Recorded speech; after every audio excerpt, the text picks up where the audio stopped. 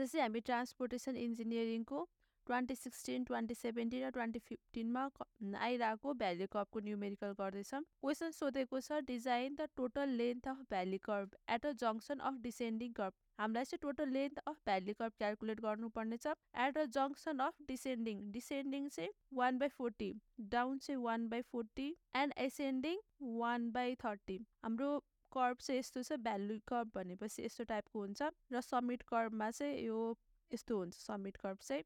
If the design speed is 100 kilometre per hour, design speed चाहिँ हामीलाई 100 kilometre per hour दिएको छ।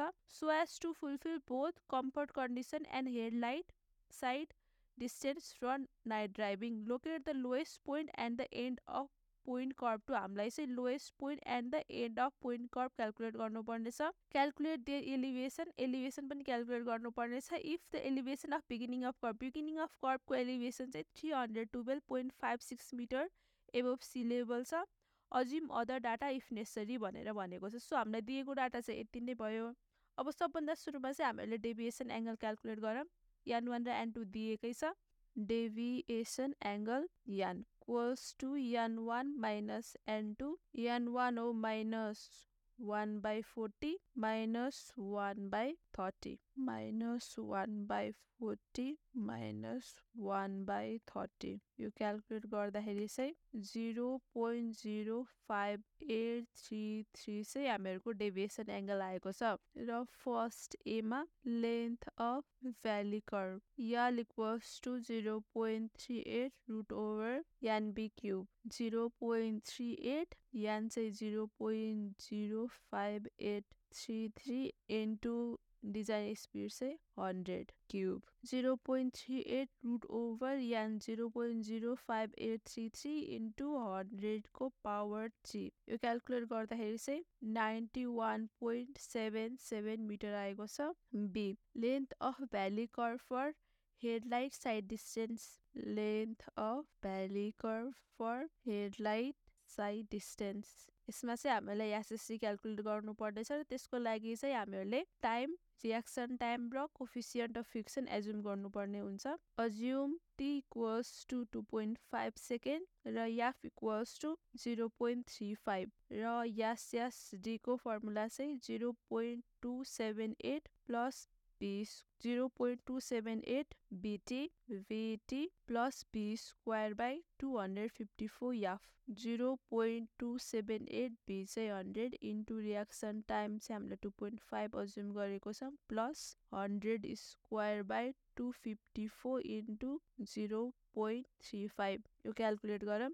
0.278 into 100 into 2.5 plus 100 square by 254 into 0.35। यो calculate गर्दा चाहिँ हामीहरूको एसएसटी 181.98 मिटर आएको छ। अब चाहिँ assume L is greater than SST. यो गर्दा चाहिँ हाम्रो यलको formula NS square by 1.5 plus 0.035 into yes. An भनेको 0.05833 इन्टु यस 181.98 को square by 1.5 plus 0.035 into yes 181.98। 0.05833 plus 181.98 को स्क्वायर बाई 1.5 प्लस 0.035 इन्टु 181.98। यो क्याल्कुलेट गर्दा चाहिँ हाम्रो 245.47 आएको छ, जसलाई मैले नियरली इक्वल्स टु 250 मिटर राखेँ। अब हामीहरूको लेन्थ आइसक्यो। त्यसपछि चाहिँ हामीहरूले लेन्थ चाहिँ हामीहरूको एसएसटी भन्दा ग्रेटर नै आएको छ। सो हाम्रो एज्युम्सन पनि राइट छ। अब यसपछि चाहिँ हामीहरूले इम्प्याक्ट फ्याक्टर क्याल्कुलेट गर्नुपर्छ। इम्प्याक्ट फ्याक्टर आई, यसको फर्मुला चाहिँ 1.59 NV square by L. 1.59 n भनेको 0.05833 इन्टु 100 को स्क्वायर बाई लेन्थ चाहिँ 250। 1.56 इन्टु 0.05833 इन्टु 100 को स्क्वायर बाई 250। यो क्याल्कुलेट गर्दा चाहिँ हामीहरूको इम्प्याक्ट फ्याक्टर 3.6 आयो। त्यसपछि हाम्रो टेन्जेन्ट लेन्थ चाहिँ लेन्थ बाई 2। सो हाम्रो लेन्थ चाहिँ 250 बाई 2 गर्दाखेरि चाहिँ 125 मिटर। हाम्रो भ्याली कर्भ चाहिँ यस्तो हुन्छ। भ्याली कर्भ चाहिँ यो डाउनग्रेड चाहिँ 1/40 र अप चाहिँ 1/30 रहेको छ।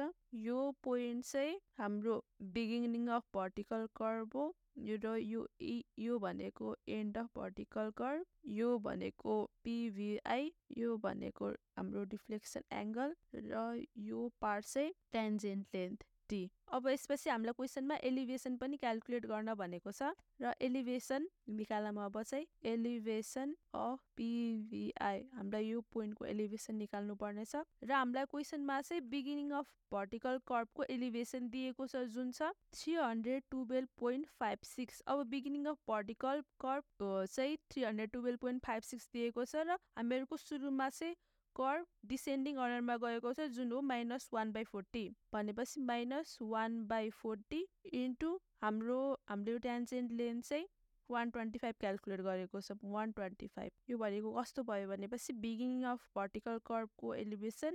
-1/1 इन्टु TL 312.56 -1/40 इन्टु 125। यो क्याल्कुलेट गर्दा चाहिँ 309.435 मिटर ल 309.44 मिटर लेख्दा पनि हुन्छ र त्यसै गरी अब elevation of EVC and of vertical curve, elevation of and of vertical curve हाम्रो PVI को एलिभेसन चाहिँ 309.44 भयो। अब यो चाहिँ माथि एसेन्डिङमा चाहिँ 1/30 छ प्लस 1/30 इन्टु 125। अब यो पनि क्याल्कुलेट गरौँ 309.44 प्लस 1/30 इन्टु 125। यो क्याल्कुलेट गर्दा चाहिँ 313.6 मिटर चाहिँ हामीहरूको elevation of and of vertical curve आएको छ। अब distance of the lowest point from and of vertical curve, distance of lowest point from beginning of vertical curve फर्स्टमा चाहिँ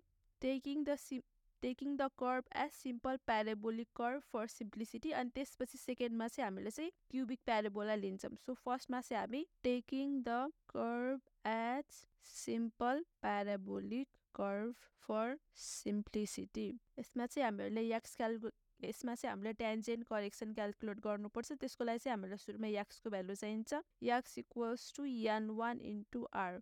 n1 चाहिँ हामीहरूको 1/40 हो, हाम्रो क्वेशनमा दिएको छ 1/40 इन्टु r भनेको चाहिँ लेन्थ बाई n हामीहरूको डेभिएसन एङ्गल। हाम्रो लेन्थ चाहिँ कति छ हामीले क्याल्कुलेट गरेको 250 लेन्थ क्याल्कुलेट गरेछ भनेपछि 250 बाई डेभिएसन चाहिँ 0.05833 हामीहरूको अब याक्सको भ्यालु आउँछ यसरी चाहिँ 250/40 इन्टु 0.05833। यो क्याल्कुलेट गर्दा चाहिँ हामीहरूको याक्सको भ्यालु चाहिँ 107.14 मिटर। अब त्यसै गरी अब हामीले टेन्जेन्ट करेक्सन निकाल्छौँ। यसपछि टेन्जेन्ट करेक्सनको फर्मुला चाहिँ याक्स स्क्वायर बाई 2r हुन्छ। याक्स चाहिँ हामीले भर्खरै क्याल्कुलेट गरेर 107.14 निकालेको छौँ र 2r भनेको यल बाई n। लेन्थ चाहिँ 250 भयो, यान डेभिएसन एङ्गल यान चाहिँ 0.05833 र यो क्याल्कुलेट गरौँ 107.14 को स्क्वायर बाई 2 इन्टु 250/0.05833। यो क्याल्कुलेट गर्दाखेरि चाहिँ 1.339 हुन्छ जुन चाहिँ अराउन्ड 1.34 भयो। त्यसपछि हामीले एलिभेसन अफ लोएस्ट पोइन्ट निकाल्नुपर्छ। हामीले elevation of beginning of curve चाहिँ 312.56 भनेर क्वेशनमै दिएको छ र हाम्रो n1 चाहिँ -1/40 इन्टु याक्स चाहिँ हामीले 107.21 निकालेको छौँ र हाम्रो टेन्जेन्ट करेक्सन चाहिँ 1.34 भयो। यो क्याल्कुलेट गर्दाखेरि गरेपछि चाहिँ हामीहरूको एलिभेसन अफ लोएस्ट पोइन्ट आउँछ 312.56 माइनस 1/40 इन्टु 107.21 प्लस 1.34। यो क्याल्कुलेट गर्दा चाहिँ 311.22 मिटर चाहिँ हाम्रो एलिभेसन अफ लोएस्ट पोइन्ट आयो। अब सेकेन्डमा चाहिँ हामीले if the curve is assumed to be cubic parabola, if the curve is assumed to be cubic parabola भनेर लेखौँ। Distance of lowest point from beginning of curve, यो चाहिँ याक्स इक्वल्स टु यल n1/2n। सुरुमा याक्स निकाल्नु पर्छ, त्यसै गरी फेरि सेकेन्डमा टेन्जेन्ट करेक्सन निकालेर हामीले एलिभेसन निकाल्नु पर्छ। यसमा चाहिँ याक्सको फर्मुला यल √n1 2 यान छ र हाम्रो याल चाहिँ 250 हो रुट ओभर यान 1 चाहिँ 1/40 बाई 2 इन्टु यान चाहिँ 0.05833 root over 1/40 by 2 into 0.05833 into 250 यो गर्दा चाहिँ 115.73 चाहिँ याक्सको भ्यालु आयो। त्यसपछि हामीले टेन्जेन्ट करेक्सन निकाल्नु पर्छ। टेन्जेन्ट करेक्सन y यसको फर्मुला चाहिँ x क्युब इन्टु 2n/3 याल स्क्वायर। याक्स चाहिँ भर्खर क्याल्कुलेट गरेर 115.73 निकाल्यौँ क्युब इन्टु 2 इन्टु यान चाहिँ 0.05833 बाई 3 इन्टु याल स्क्वायर भनेको 250 को स्क्वायर 115.73 को square into 2 into 252 into 0.05833 by 3 into 250 को स्क्वायर 115.73 को cube into 2 into 0.05833 by 3 into 250 को स्क्वायर यो क्याल्कुलेट गर्दा चाहिँ 0.964 चाहिँ हाम्रो टेन्जेन्ट करेक्सन आयो। त्यसपछि हामीले एलिभेसन निकाल्नु पर्छ।